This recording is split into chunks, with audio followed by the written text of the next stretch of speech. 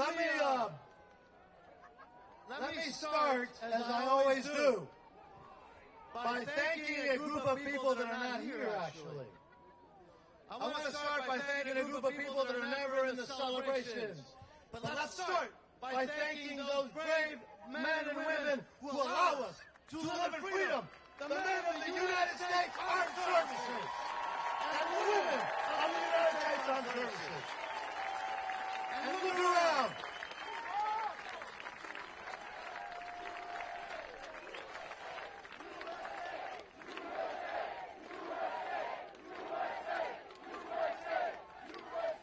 You know, I have a speech here, but I'm not going to use it.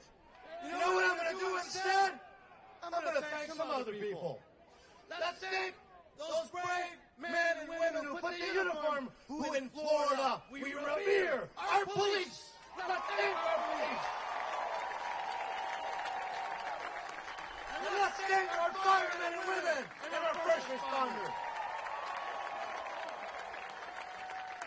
And while I thank people, you know, you remember that the border was secure. The southern border was secure. And then these folks took control of our country. So you know who we have to thank for securing the border then, and who's going to secure it again. Let's thank Donald Trump for securing our border, and he will do it again. Oh yeah. And under Donald Trump, we have reached energy independence. And I thank him, and Donald Trump will do it again. We shall become energy independent again. And our economy was strong under President Trump. There was no such thing as inflation. And guess what? When you do your part, you work hard to elect Donald Trump, he will secure our economy and get rid of Joe Biden's inflation. He will do that. But let's be clear. I also want to thank him for something that I thanked him here 4 years ago.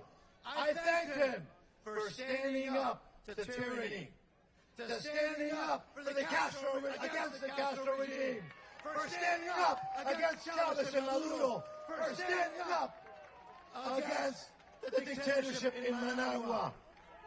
And I'm going to thank him one more time, and I'm going to do it here.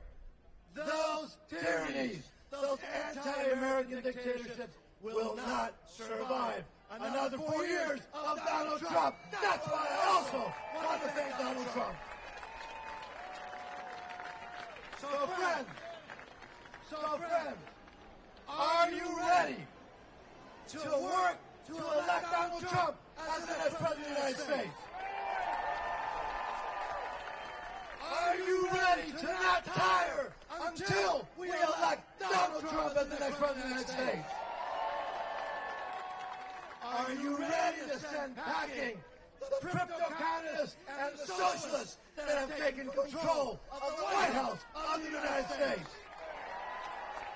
So my dear friends, I said it. I wanted to thank people. Oh, wait, something that people don't thank Donald Trump enough.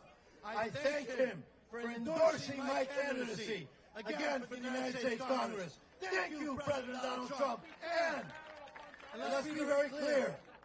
All of you, all of us, we're not going to rest.